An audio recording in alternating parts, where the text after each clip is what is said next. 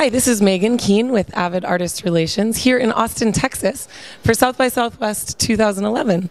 And I'm here with Miranda July, director of The Future, which is screening in the film festival here this year.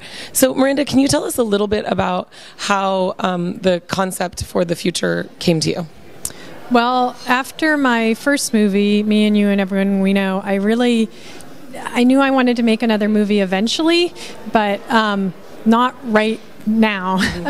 And so I made a performance, and by the time I was done with that performance, I was ready to make another movie, and I basically turned that performance into something that would work as a movie, which was a good way in. I mean, no one will ever see that performance, but the movie is probably a lot stranger in a way for having evolved through that medium.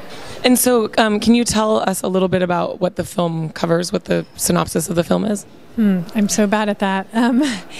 It's about a couple, and they're going to adopt a cat in about a month, and the cat's going to need a lot of special care, kind of like a newborn baby, and so they have this 1 month left to try and do everything they wanted to do, and they unplug the internet to really focus on that, which in a way gives them all too much time and allows for sort of crisis and paralysis, and hilarity ensues. Not actually, it's quite a sad movie, and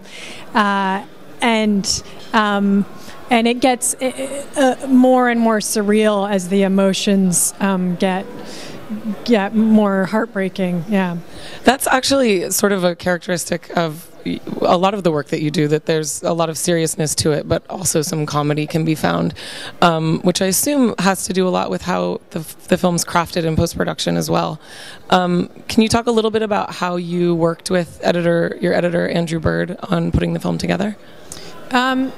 Yeah, the same as a lot of directors. He was editing while I was shooting, and a week or so after I finished shooting, he showed me an assembly, just his super rough thing, which I was expecting the worst, right? I was ready to kill myself. So I remember saying, after we got out of the 3.5 hour whatever screening of that, because I didn't know him that well at that point, I was like, I think you're a really good editor.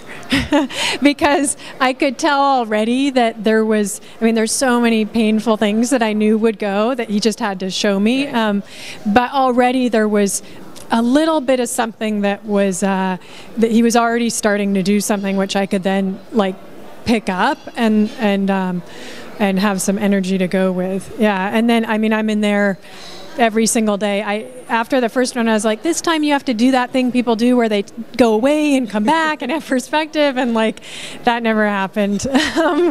All day, every day. Yeah. And so, but you were working, some of your post-production went through Germany, right? Can you tell a little bit about why that was? Well, enough of the financing came from Germany and part of the stipulation of that was that we hired German crew, which was a little laborious for the shoot, flying them all out. And Andrew, though he's originally from the UK, he's a German citizen.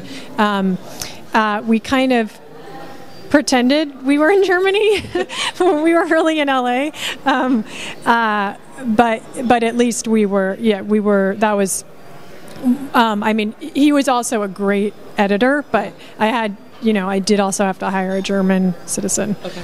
And so I know that Me and You and Everyone We Know was cut on Final Cut, and then you were on Media Composer 5 for this one. Why was that switch made? That's what Andrew wanted, and we were determined to get him everything he needed to the best of our abilities. So yeah, we were lucky to find a place right near me that had a suite with everything Avid-wise that we needed. And the film was shot on Red. Have you shot with that camera previously? No. Yeah, this was the first time. And how did you like it? It was fine. I never have shot a 35 millimeter film, so I'm not like, God, the good old days, It seemed fine to me. Yeah. Great. Well, so if people are not here at the festival, but want to keep in the loop of what's happening with the future, or see information about it, where can they go? Is there a website, or when is it releasing? Yes, well, it'll start coming out around late July in theaters, and pretty soon there'll be the website for the movie, which will be at thefuture.com. Okay, perfect. Well, thank you so much for taking the time, and stay tuned for more from South by Southwest 2011.